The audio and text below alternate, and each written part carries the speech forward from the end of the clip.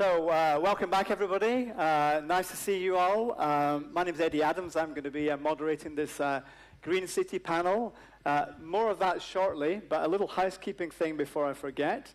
During the break, we found the credit card, the hotel room, and also the RER ticket of one of our participants, Tanya Kruber. So Tanya, if you are out there and wondering where the hell's my credit card and my room ticket, so seriously, this is, I'm going to pop it down here. Tanya, are you there? Oh, there you are. Yeah. Do you want to give Tanya a round of applause? Yeah. So, that's a nice phrase. So, welcome back. And big welcome back, actually. As Adele and Ed said, you know, it's been a while. You're all looking fantastic, just the way I remember you, although it is a bit dark up here, so, but I'm sure you look great. So we're going to kick off a series of 3 panel sessions. One today, one tomorrow morning, one tomorrow afternoon at the end of tomorrow's business. Each of those is linked to one of the 3 URBACT themes in the new programming period. So gender, equal cities, and digital are both coming tomorrow. And we're going to be talking about the Green City today, following on from Carlos Moreno's presentation, which was, I think, super interesting, very stimulating, and also ahead of lots of discussions in the coming days about what we mean by a green city and what we mean by a climate-neutral city. So before we jump into things, let me introduce our panel. We have 3 eminent, fantastic people on stage, and one person, Ugo GUARNACCI from the European Commission, joining us remotely. This is a new hybrid existence we're in, where it's kind of, some people here, some people elsewhere, but that's, I guess, the future.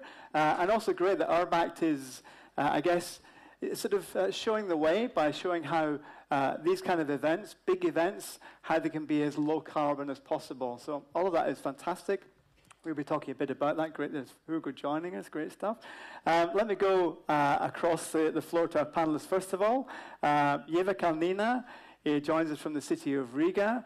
Thanks very much for joining us. Great to see you. Do you want to say a few words, first of all, about where you're from, which URBACT network you're with, and maybe a little flavor of how you're going to come into this conversation. How does this Green City theme connect with the work that you do? Okay, thank you. Thank you for having me here.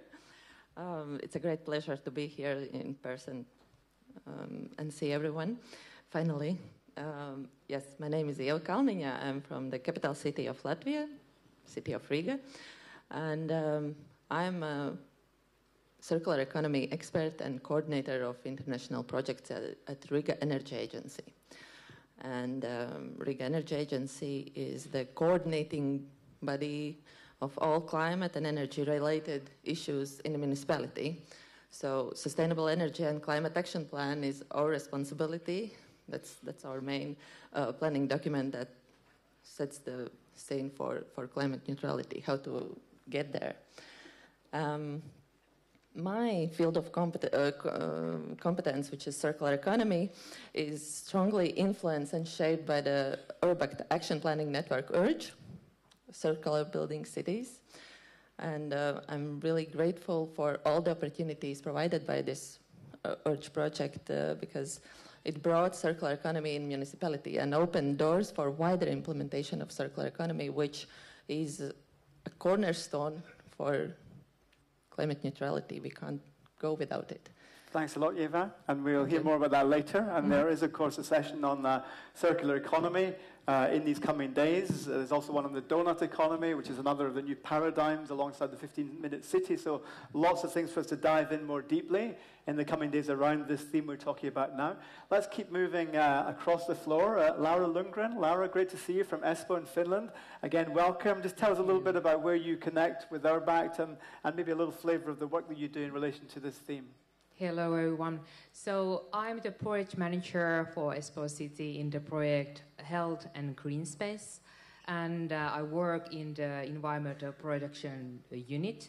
My field of expertise is nature, biodiversity, and urban planning in the city of Espoo. So yeah, there is the green city in there, the actual forests and green areas. Thanks a lot, Laura. Last but not least on the stage, we've got Matthew Bach from ICLEI. Many of you know Matthew and there's many ICLEI cities here. Matthew, thanks a lot for joining us again. Just tell us a little bit about the work that you do and how it connects with this conversation we're about to have. Great, thanks a lot, Ed. Yeah, I'm absolutely thrilled to be here. I work then for ICLEI, which is a network of local and regional governments. Many of you know. I've been interacting remotely with so many of you for a long time, so it's really good to be here. My work focuses on how, when we try to make our cities greener, how can we do so in a way that's also inclusive, equitable, and ultimately just. So I haven't been part of a planning network. I hope at one point I'll have the chance to listen in a bit more, but maybe URBACT 4. But yeah, happy to be here today then. Okay, thanks a lot, Matthew, and great to have you with us. Let's turn now to our screen. Ugo, can you hear us? Yeah, great. Sure. Yeah, good. Ugo GUARNACCI, Project Advisor of the European Research Executive Agency at the European Commission. Thanks for joining us, Ugo. Again, maybe just share with the audience where you connect with this conversation that we're having this afternoon. So first of all, thank you very much for the invitation. I would have loved to be in Paris with you all, but unfortunately, due to other commitments, I'm staying not that far. So I am actually thrilled to be here because URBACT is a very important program. But I do work in another EU-funded program, which is used to be Horizon 2020, and currently the next EU-funded program for research and innovation, which is Horizon Europe. So I deal with the management of a bulk of projects that involve cities dealing with research innovation action on nature-based solutions. So not only tackling energy, climate adaptation and mitigation, but also looking at the link with social justice, economic development, and also culture. How do we make the link between natural and cultural capital, for instance? So I believe today's panel is pretty relevant. I'm very happy to see some familiar faces on stage. Thank you for the invitation. Thanks a lot, Ugo, and we will bring you in as we go through this discussion. We had a kind of planning meeting last week, just before the session today, and one of the things we talked about was what assumptions can we make about the audience? How much does the audience know about what we're going to talk about? So we're going to have a little exercise here just to see how much you do know. We're not going to use anything digital. We're going to use something very old-fashioned. I'm just going to ask you if you think you are quite expert in this field, and that might be a specific angle of the field. It might be about the energy transition, might be about mobility, might be about circular economy. If you think you're pretty well up on this topic, can you stand up, please? We're not going to ask you any questions. Don't worry, we're not going to bring you in or point a finger at you. We're just curious to know. So stand up if you think you're pretty well up on the things we're about to discuss. Just stand up so we get some sense of the level of knowledge there is in the room. Okay? Okay? Is that helpful? What would you reckon? Maybe 5%? 10% maybe? Okay, thank you. Sit down. If you're kind of 50-50 and you actually have a pretty good understanding, but you wouldn't call yourself an expert, but you're pretty conversant with some of the topics we're about to discuss, again, will you just stand up so we can see? We can see. Okay. Yeah. Okay. Good. Yeah. So let's ask you all some questions. No. Okay. You sit down there. And then the last but not least, and this is no kind of reflection on. So if you're an expert on other things, but you really don't know too much about the topic we're about to discuss this afternoon, can you stand up, please? So if you're quite new to this, or you're unfamiliar, or this is just absolutely not your area, can you stand up? Yeah. Okay. Thank you. So I think the biggest group are the middle group. The biggest group are the ones who are reasonably conversant. And one final thing, the two cities on the stage here are members of a really unique and lucky group, which is this new 100 climate neutral cities group, 112 actually, because my city, Glasgow, is also in that group, which is great. But there are other URBACT cities who are also in that group. If your city is one of the 100 climate neutral cities, could you stand up, please? Okay, can we give them a round of applause? Well done. Well done. Thank you. Great to see. Okay. So let's start with on the positives. And one of the things that's distinctive about the new programming period is we've got the European Green Deal in response to the climate emergency, a phrase which I think Adele used earlier on today. Brings huge resources, really mobilizes a lot of commitment towards this key central theme of trying to make Europe the first climate neutral bloc by 2050. If you're in that 100 cities, it's 2030, in fact. So there's a real sense of urgency to this. So lots of funding available, lots of opportunities available. Can I just ask, how do cities optimize that opportunity? Because the money comes in at the EU level, the national level. Cities aren't always at the table. So how do cities make sure they can make the most of this opportunity, these opportunities we see around us? I'll maybe ask you first of all, Ieva, to get us started on that one. So from your perspective in Riga, you're one of these 100 climate neutral cities. What is the opportunity you see there, and how do you make the most of it?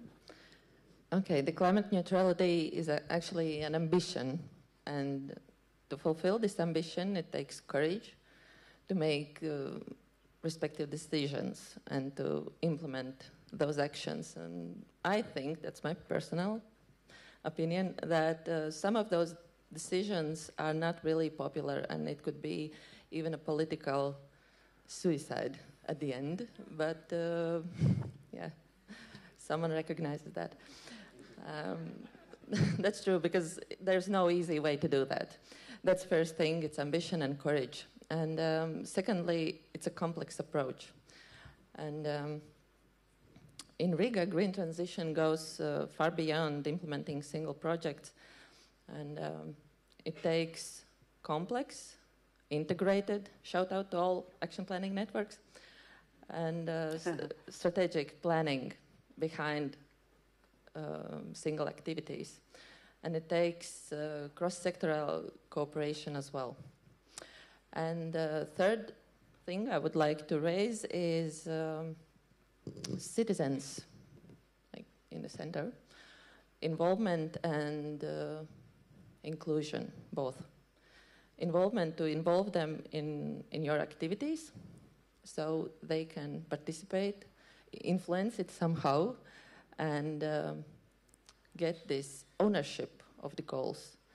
And inclusion, that's of course, that's really important, not only just because everyone should be included, like equal rights or something like that, but we are not allowed to make sustainability as a luxury.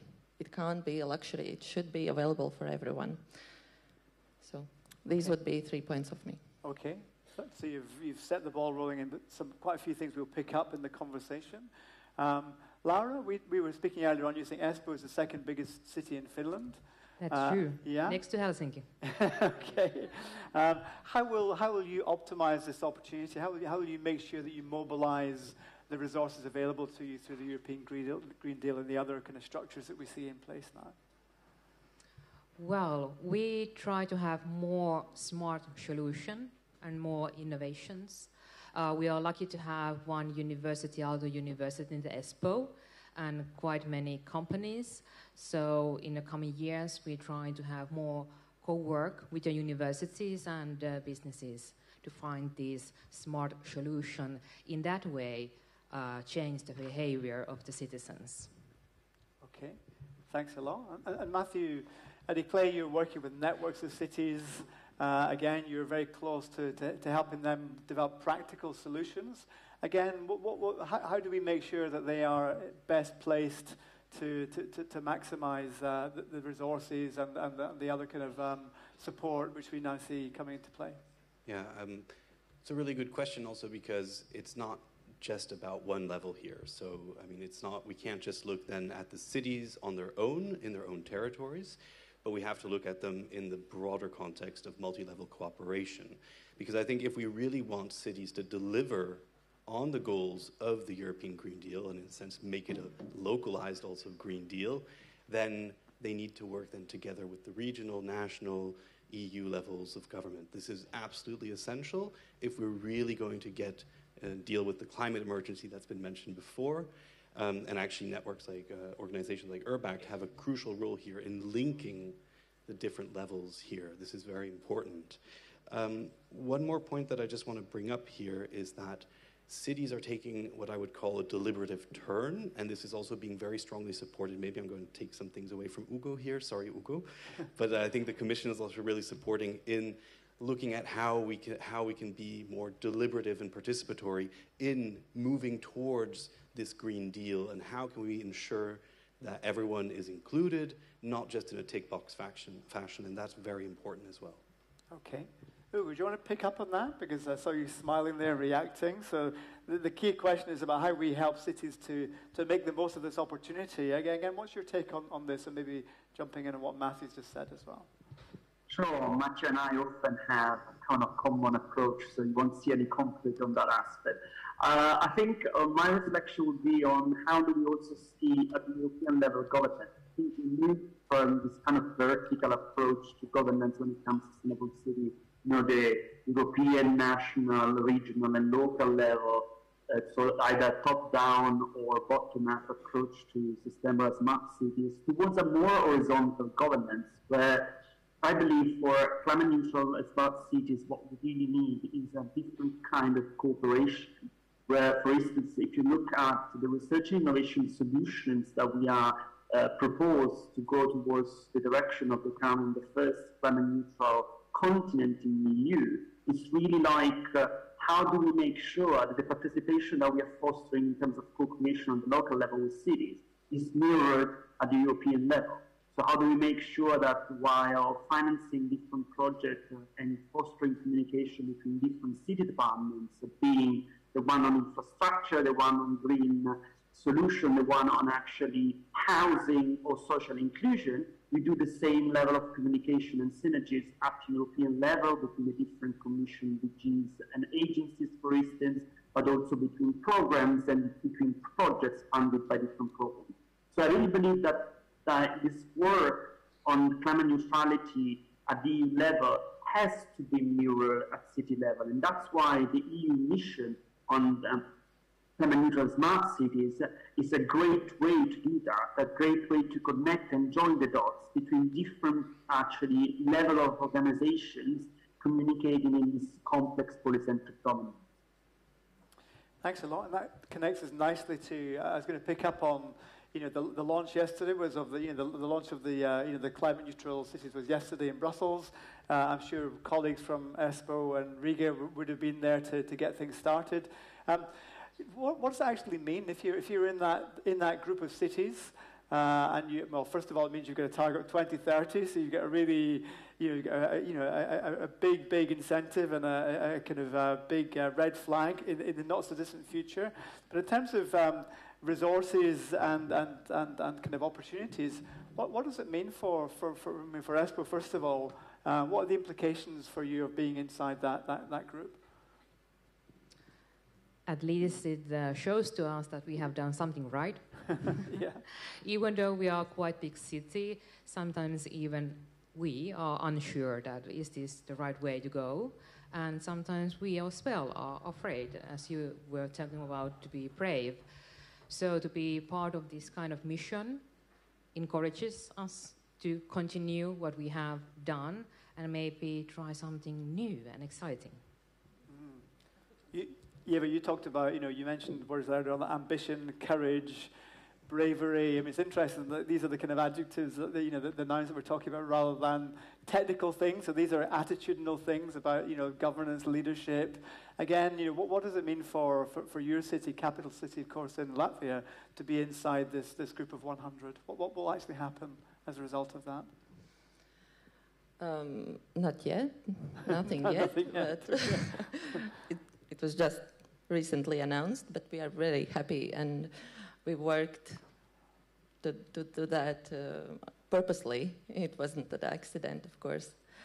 But I can tell you what will happen, if you like. Yeah, please do, yeah.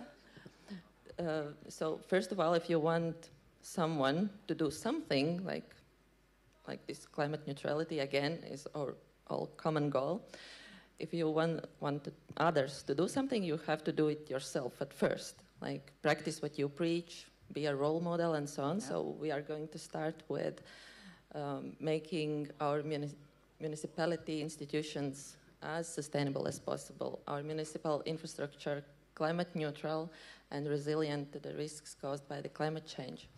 So these are like working with ourselves. And then there are two main fields of pain, I would say. Two biggest challenges to work on, which are urban transport and residential housing. These are like two biggest issues, and we have a plan how to do, like how to get there. I don't know how much time do I have. No, you can say a bit more about the housing. So because we had a chat, Matthew had been in Riga when we spoke last week, and you talked specifically, Matthew, about the housing issue. So tell us what the housing issue is. What's the biggest challenge in relation to the housing from the perspective of Riga?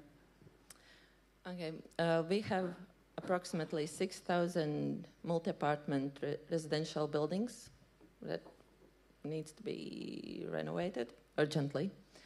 But in our plans is to renovate at least 1/3 of them by 2030. And we already know that there are not enough financial support for that. Yeah. There are different tools and schemes and so on, but it will not be enough to fulfill this target. That's why we are establishing Riga Energy Efficiency Fund to finance deep retrofit as well as on-site renewable energy production. So we believe that this should help and make a difference. Okay, thank you. Ugo, if you want to come in, just pop your finger up and I'll see you and I'll bring you into the conversation. I mean, we started talking a bit about challenges, and I think we mentioned earlier on this whole thing about bringing people with us. And I guess, I mean, maybe I'll bring you in, Matthew. I mean, what are the you know, this is never going to be easy. And we'll talk about Ukraine actually specifically shortly, and it's good that we already talked about Ukraine on the stage, and we'll, you know, clearly if we'd be having a different conversation 6 months ago to the one we're about to have now. So in terms of the energy impact, let's come on to that shortly. But leaving that aside for the moment, what kinds of challenges, what are the biggest challenges cities face in terms of achieving the goal of climate neutrality by 2050 or indeed 2030? Just as a tiny little question. Yeah, absolutely, yeah. I mean, I just want to say one of the biggest issues is time. It's simply time. Mm-hmm. If you want to retrofit all your buildings, make everything energy efficient, if you want to do all this, it's not just, you don't just need money. You need time. It takes time, and it can't happen overnight. You also need people to be able to do it. You need materials and so on and so forth. So it becomes very quickly, when we think about this at scale, a very challenging question. And so it's, on the one hand, it's fantastic that we have the mission, that we have the 100 plus 12 cities that have raised their ambitions, that are taking concrete steps towards that. I think that's absolutely essential, but we have to also recognize that it's not going to happen overnight, and 2030 is not very far away. Yeah. And then to add a little bit to that, I mean, we heard before that there are a number of smaller and medium-sized cities here today, and they face very different challenges also in moving towards climate neutrality and general kind of sustainability in cities. They don't necessarily have the resources, the knowledge, the infrastructure in place to do this at pace. And so I think if we want to really tackle this seriously, we also then really need to think about how we bring all of the cities and towns with us. And ICLE, for example, is working with an approach called local green deals, which is not so far from the mission, where the local government, the residents, the stakeholders come together to try to decide, okay, how can we do this in a concrete manner? But of course, this still doesn't necessarily get us all the way, so we need as many efforts to do this as possible, and it's not a matter of this or that, it's a matter of and. Yeah, okay. Laura, just on this question of challenges, again, anything you'd want to put your finger on? I mean, from your perspective in Espoo, what are the things that maybe keep people lying awake at night worrying about because they think this is something which might be really difficult to shift in the limited time we have? Maybe it's the image or what you want from the Espoo, the citizens. So the citizens of Espoo, they really would like to have that one single house with very big garden, probably 2 cars or even 3 cars, and so on. So yeah, the change in Espoo will be huge in some parts of Espoo, and some of the citizens don't like it. They're like, you are destroying what was the very nice Espoo. Now it's something different. I don't recognize that this is the Espoo. So that is one challenge for us. We are building new metro stations and also quite a lot of housing around those stations as well. And those centrals will be looking very different that we now have. There will be tall buildings. Yeah. And from there you can see the differences. And that means that some parts of the Espoo will come quite different looking from each other. So how to still keep the spirit of we are Espoo coherent? Okay. I mean, we'll come back to the narrative and how we frame this and how we kind of, I guess, reposition it in a positive way rather than being a lose-lose scenario, which is how many people kind of see it. Ugo, I don't know whether from the conversations yesterday with the group of 100 neutral cities, anything else that jumped out there from the challenges and things which, from your position, you think we need to really put our finger on? Yeah, I believe that there is one point that I would like to start first with an opportunity and then turn to the challenge. I think the opportunity based on the discussion we're just having about the mission on climate neutral smart cities, that the climate city concept will be a demand driven, which means that there is not one solution fit all. I mean, each city within this group will be able to focus either on retrofitting buildings, addressing energy poverty, or using, for instance, spreading nature-based solutions for climate adaptation and disaster risk reduction, or tackling more issues around vulnerability. So I think that the demand-driven angle of the climate contract within the mission will definitely allow cities to decide which is the best solution to address some of the challenges that we've been mentioning, and also to kind of go beyond this distinction between, you know, front runner and follower cities. I think we really pave the way to the mission to understand that what we need is a network of networks, and that's why ICLE and other city networks are very important to us, because I think the more the merrier. This is not a single city F, this is a multiplier F.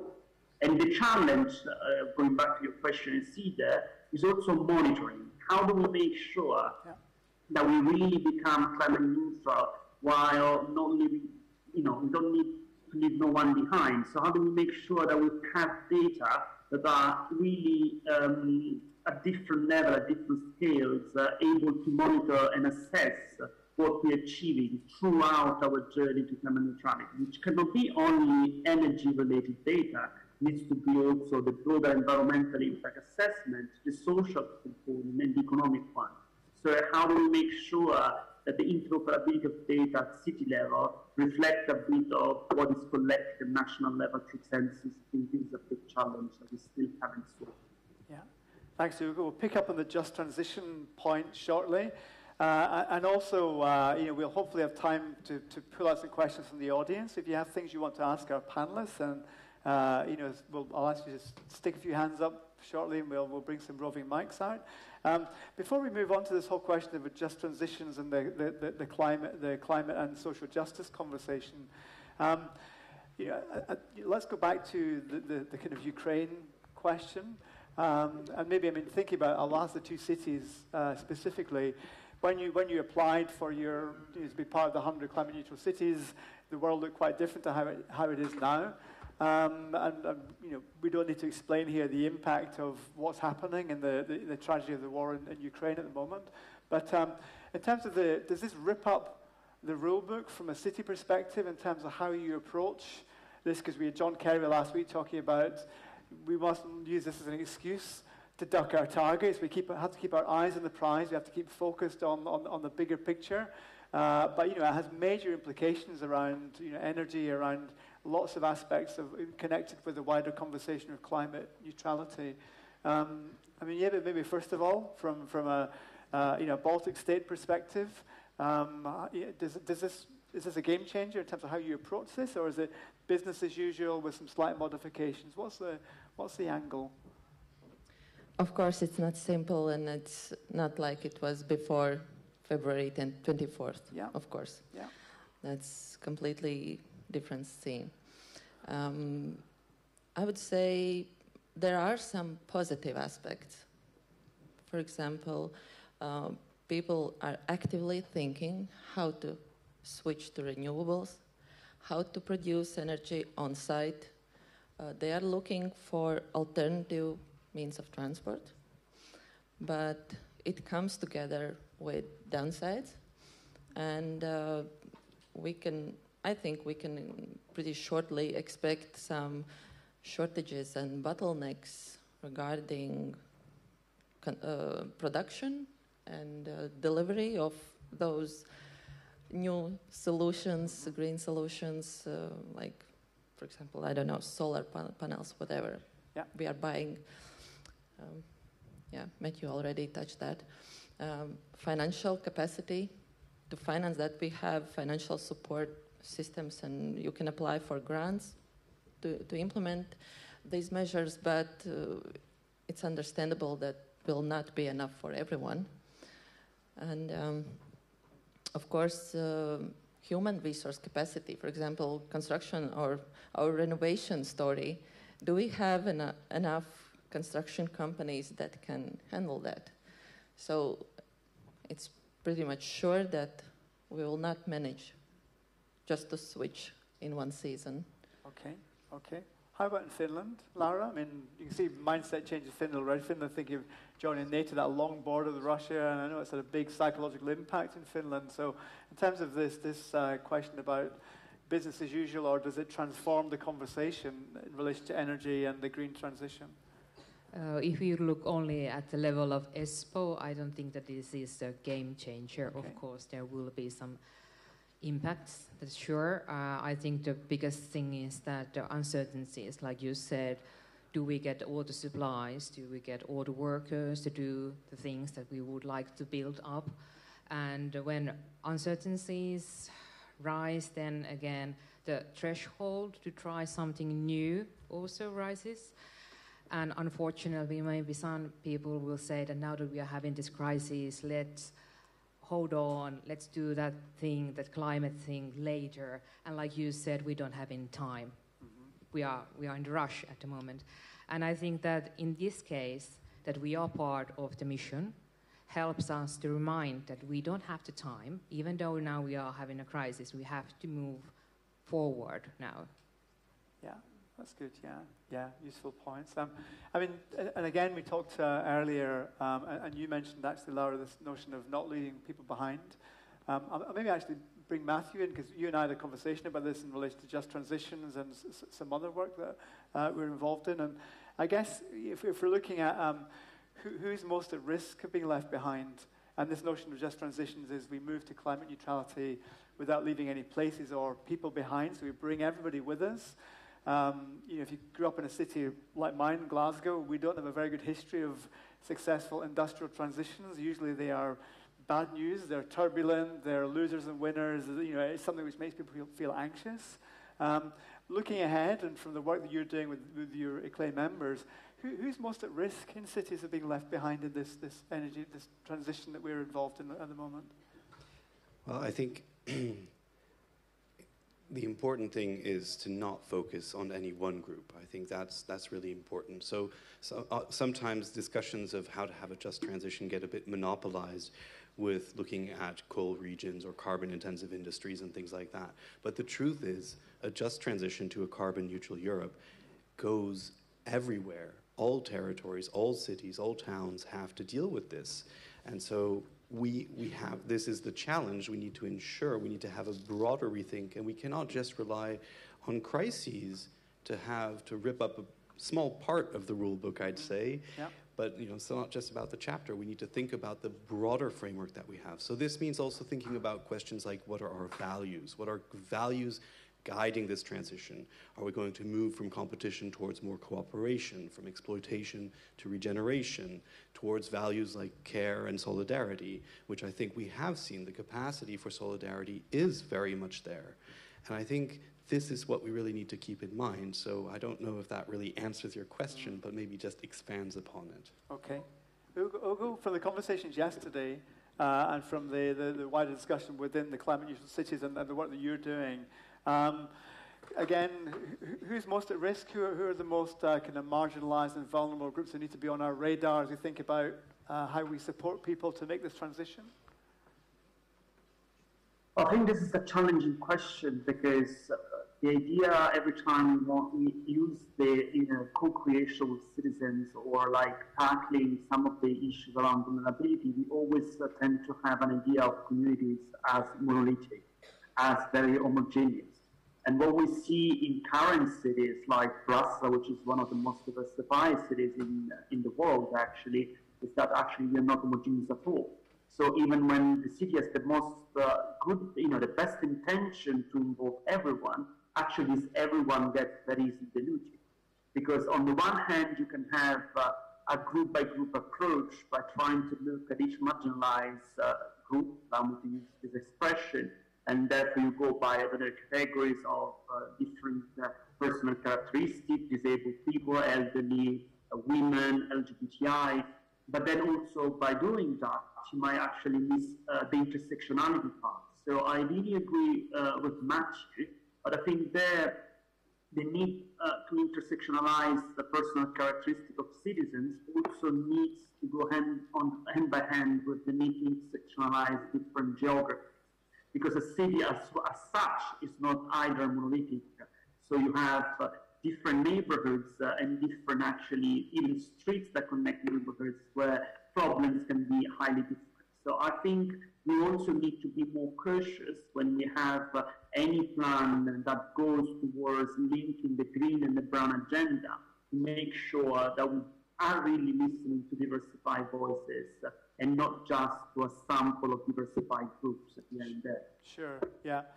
And of course, one of the risks is, we can move to being a climate neutral city, but at the same time, kind of widening inequalities. So it's going to become a very kind of bourgeois, wealthy, green, and then affordability is another part of this conversation. I mean, in Riga, is work going on to look at which sections of the community need to be part of this conversation. I know that, as part of URBACT, we talk about engaging stakeholders, we talk about practical tools of, implementing integrated approaches, which you talked about already. What kind of groups or what kind of sections of your city are you most keen to make sure they're on board and involved in these discussions and these actions? I think the most vulnerable are those who have the least possibilities to influence their situation. So with lower income, seniors, and maybe even those who can't apply for grants for some reason. Maybe they are not seniors or something, but they just fell off the requirements and they can't apply and they can't simply do that. Or, as I said, the capacity. There's someone will be who took first and someone who didn't manage to do that. So I think it's time again. It's about timing again. Yeah. As well. Lara, again, in ESPO, this question about who we're kind of, are we focusing on specific groups, or is it more about this intersectionality that Matthew and Ugo have talked about? For us, it's a question about space. So the city of Espoo, we don't have one city central. We have 5 different city centrals. So that is our urban structure. And all of these centrals are connected to the Helsinki metropolitan area by local train or metro. Well, that's great. That is the way to do the climate change things, right? But then again, Espoo is a very big city when it comes to land cover. That is 300 square kilometers. and we have 300,000 citizens. And all of them are not living on those 5 city centrals or even close to them.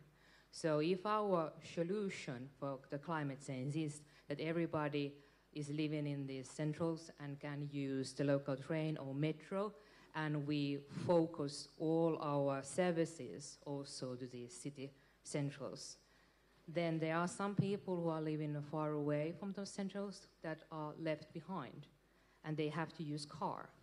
So that is our challenge. Okay, thanks, Laura. And again, in the coming days, in our different workshop sessions, breakout sessions, we'll have a chance to go more deeply into this, including a session on just transitions, which takes place tomorrow afternoon, I think, which Matthew and I are both taking part in.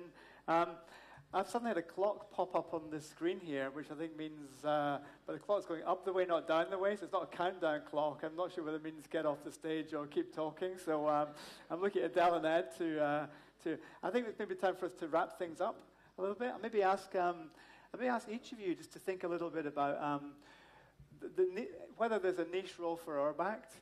So we talked about, Adele mentioned this is a time for us to launch a new program.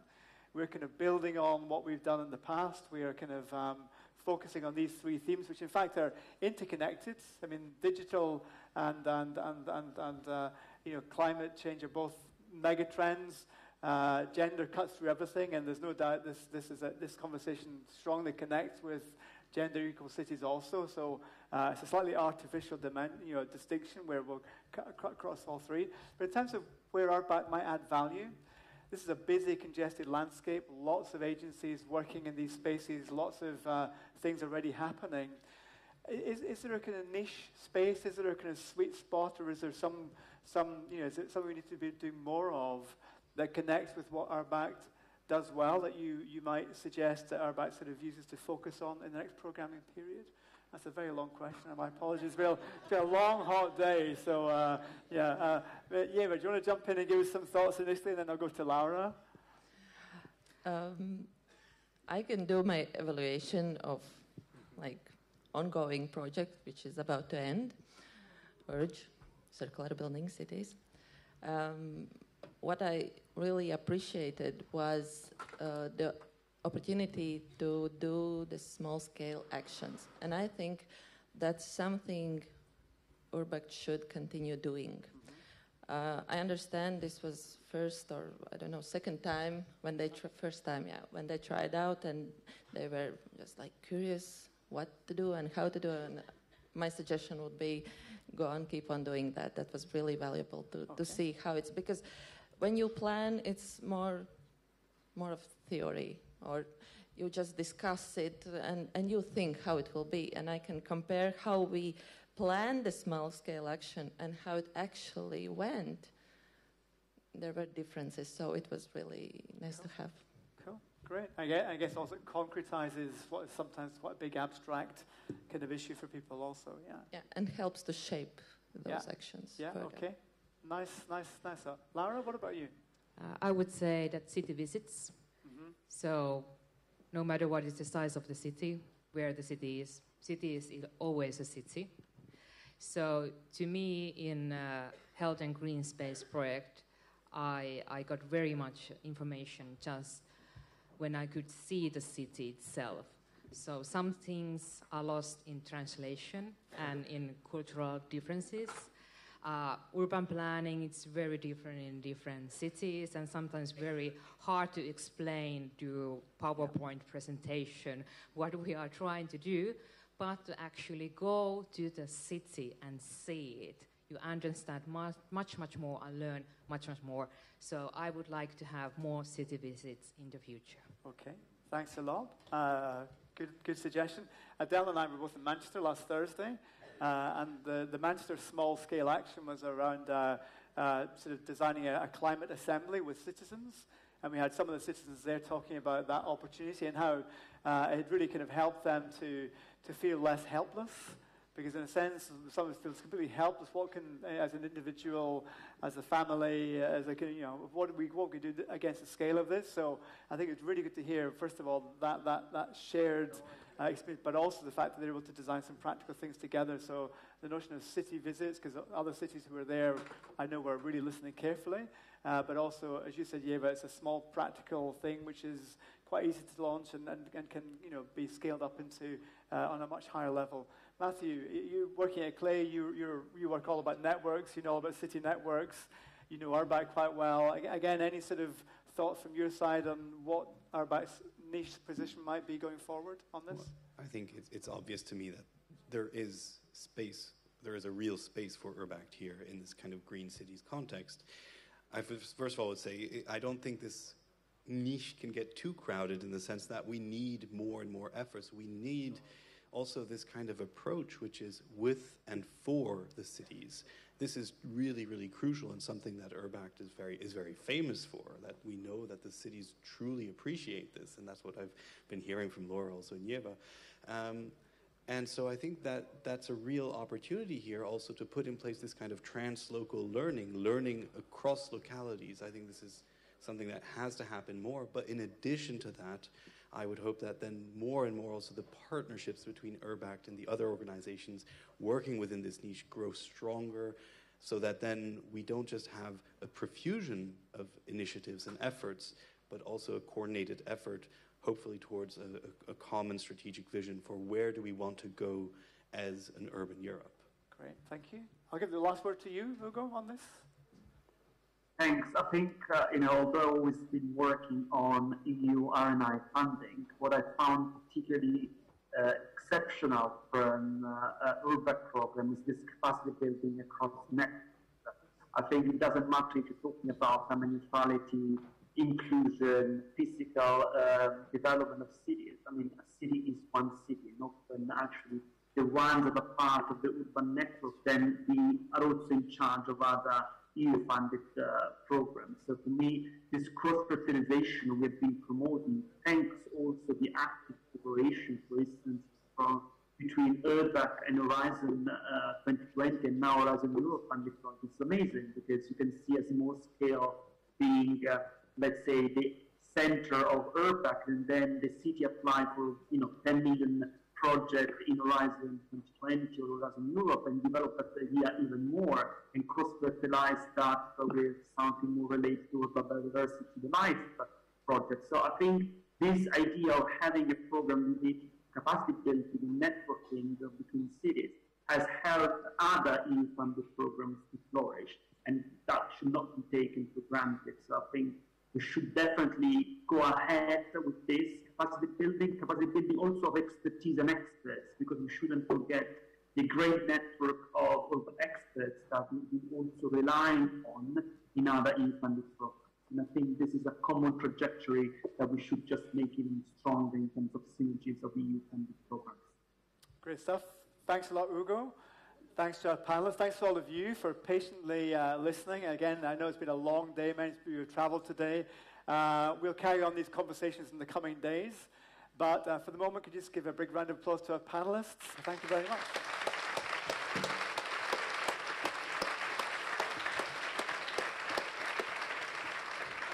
And we'll leave the stage this way, and Adele and Ed are going to come back on this way. Yeah, great. Thanks a lot, everyone. Fantastic transition. Yeah, thanks a lot, Hugo. See you soon.